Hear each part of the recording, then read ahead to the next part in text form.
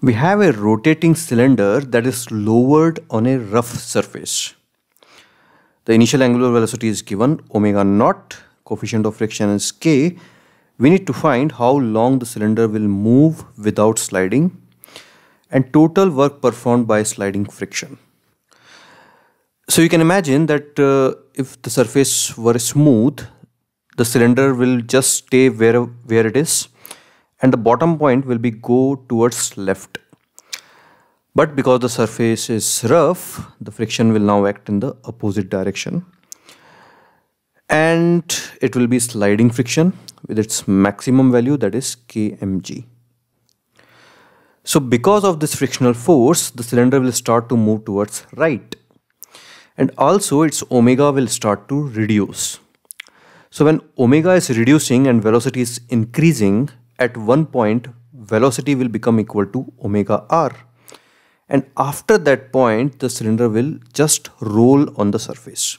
Its velocity will not change further and its omega will also not change further. So once again, we have a cylinder that's rotating with omega naught and that's just kept on the floor. So as a result, friction will act forward, that will reduce omega and that will increase V until V becomes omega R. So we need to find how long that will take and what is the work done by the friction. So initially there is no rolling. So we are going to write separately the for F is equal to ma and torque is equal to I alpha for the cylinder. And because there is no rolling, we cannot say that A is equal to alpha r. We cannot say that. So let's write the two equations. So about O, torque will be I naught alpha. So the frictional force is kmg. So kmgr is equal to mr square by 2 alpha, which gives alpha is equal to 2 kg by r. It's a constant. Force is equal to ma. So here we have only frictional force. Its value is kmg is equal to ma. That gives A is equal to kg. So you can see A is not equal to alpha r.